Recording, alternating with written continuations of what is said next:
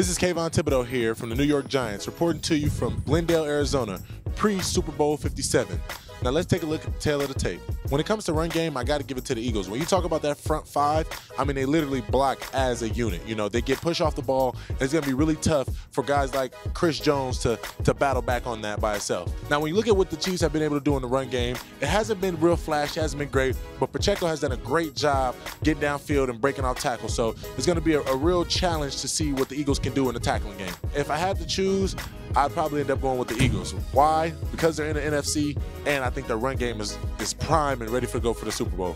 So when you talk about the Eagles' pass game, you got to start with Jalen Hurts. I mean, he's so versatile in what he can do with his legs and what he can do as far as the throwing game. So, I mean, the playbook's all his. And then when you look at the weapons that he has, from A.J. Brown to Devontae Smith to Watkins, I mean, his arsenal is unbelievable. When you're looking at the Chiefs, I feel like Patrick Mahomes is going to be the tail of this game. You know, he has to have one of his biggest games. Although his weapons aren't there, he's done a tremendous job with Travis Kelce and the rest of his wide receiver core and getting them open and making them look great.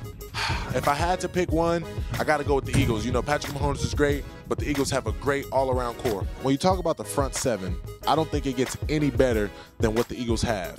I mean, starting with the edges with Hassan Reddick, Josh Sweat, then you go to the inside from Ndamukong Suh to Fletcher Cox to even big man Jordan Davis. I mean, they have a bunch of tools and a bunch of guys who can fit in and play high-quality football. Now, when you look at the Chiefs, I mean, you can't sleep on them, right? George Karlaftis is a rookie. I've seen him, you know, grow through college, and now being at the big stage, he's been playing great ball. Then you look at Chris Jones. I mean, he's been an unstoppable bull up the middle. Frank Clark on the other side, who's going to give you some pressure, who's going to give you, you know, who's going to set that edge. But we're going to have to see how the Chiefs play as a unit. So if I had to pick a squad, I'm going with the Eagles. When you look at the secondary, I want to start with the Chiefs, right? Trent McDuffie has been playing great ball. He's a rookie. He's been coming out and stood the test of time. The Chiefs don't have the greatest secondary, but I know when they play as a unit, they come together, they can rise to the occasion.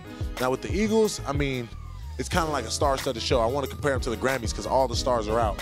From Darius Slade to C.J. Gardner-Johnson to Bradbury, they have a tremendous amount of talent in the back end. And now being able to put it all together in this final game, I hate to say it, but we're going 4-0 with the Eagles. When it comes down to coaching, I think there's going to be a real tight-knit game, right? When you look at Andy Reid, he's a great offensive-minded coach. He knows how to dial it up. He can mix and match players. He can get mismatches the way he wants them.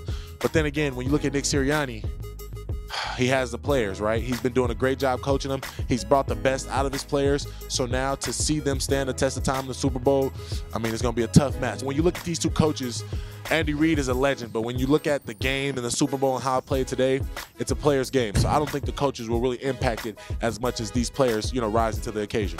As we know with football, it's any given Sunday, so anything can happen. But I'm going to take my chances with the Eagles.